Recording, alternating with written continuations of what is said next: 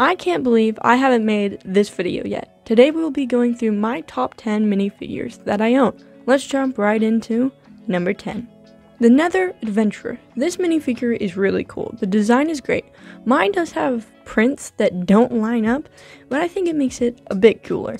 This minifigure comes in the Nether Bastion, which is now retired with 300 pieces, but you could pick it up on Amazon for between $40 and $70 US. I'm glad I picked this minifigure up when I did. On to number 9. Number 9, this very old clone trooper. Mine's a bit beat up, so it's not higher because of looks, but it's still a great minifigure.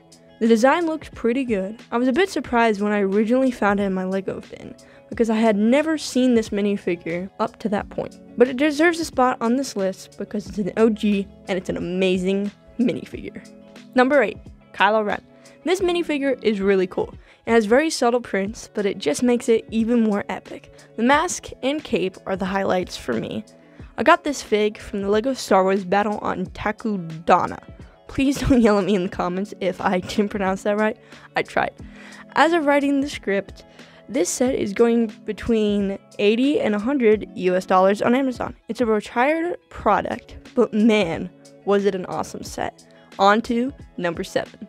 Number 7, Captain America. This is one of my favorite figures for many reasons. Reason 1, Captain America was and still is my favorite superhero. 2, I got this minifigure back in 2017 or 2016. It was a set for my birthday, I believe, along with Bucky Barnes and Black Panther. Number 3, this minifigure gives me nostalgia and just reminds me of my love for LEGO. This minifigure is awesome. The pictures I have here, I did replace the pants with some dual molded ones because it looks better for display. Let's get right to number 6. Number 6, Batman from the LEGO DC Batcave The Riddler Face-Off. This set is actually awesome. Go check out my review of it and the stop motion build I did. The link will be in the description for both.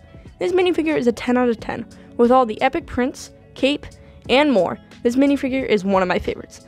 The set it came in, released in 2022, and is now retired, but you can pick it up on Amazon for around $80 at the cheapest. On to number 5. Number 5, Rabbit Steve.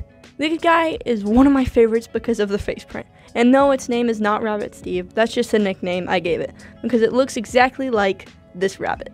It's one of my favorite because of its funny looks, and the set it came in was amazing. You can get this minifigure for $10 along with a camel and a phantom. But let's get to number 4. Number 4, this clone BARC trooper from the 91st.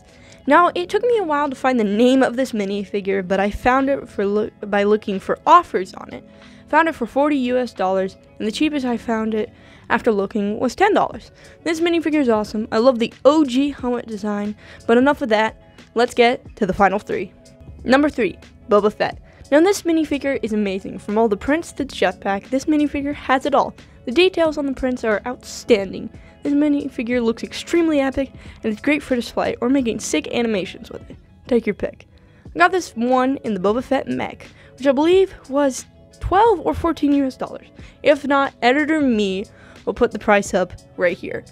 If you want, after this video, there will be a stop motion build of this set this minifigure came in the description. On to number 2. Number 2, the green scuba diver. This is one of my favorites because, well, my favorite color is green. It's a super cool minifigure, and it's just super great. It also came in one of my favorite sets, the Axolotl House, which was $24 or $25 when I bought it, and is now $27 on LEGO.com. And finally, the moment you've been waiting for, what is my favorite minifigure? It's the Christmas Ewok. Come on, guys, just look at this guy. He's super cute, his design is great, and he's one of my first Ewok minifigures, and hopefully not my last. He's a 10 out of 10 minifigure from the 2023 Star Wars Advent Calendar.